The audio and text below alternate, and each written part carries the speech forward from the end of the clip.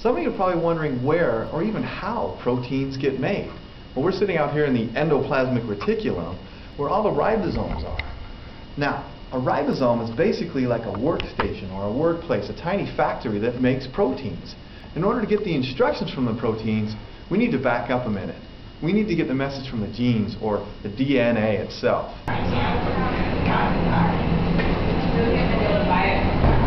We're here inside of a library because, like a library, DNA is full of all the information you're ever going to need to build your body. Now, also like a library, these books are sacred. You don't want to take this outside in the cell where it could get damaged. So how can I get this information that's in this book out to the cell? Well, we can make a copy of it. Let's go. So I can take my DNA and make a copy. That copy is called messenger RNA, and we'll take that over to the ribosome. So we got to get this information from the DNA to the ribosome in the form of messenger RNA. Let's go.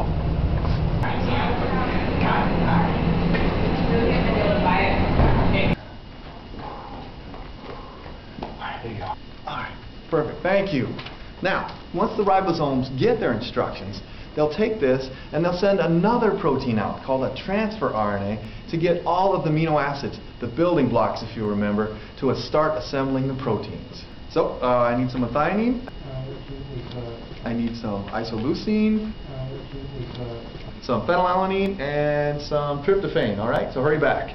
So, now, once these transfer RNAs bring the amino acids back to the ribosome, they're assembled one end to the next, carboxyl to amine, like cars on a train. This leaves the random or R group free to basically give the protein its own specific and unique set of instructions or functions.